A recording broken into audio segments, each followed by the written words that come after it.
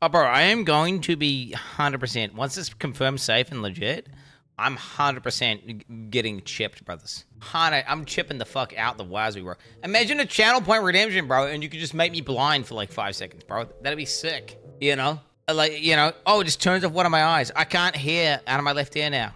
Oh, shit, my fucking arm coordination switches. Like, oh, you know, that'd be crazy, bro. That'd be crazy. You could have channel point rewards where you just fuck with my perception of reality, dude. You did a redemption, and it just makes it feel like I'm on fire, bro. And I'm just like, ah, I'm on fire! But I'm not. No, it's just a channel point redemption, right? And it's just like some chemical, just some signals in my brain.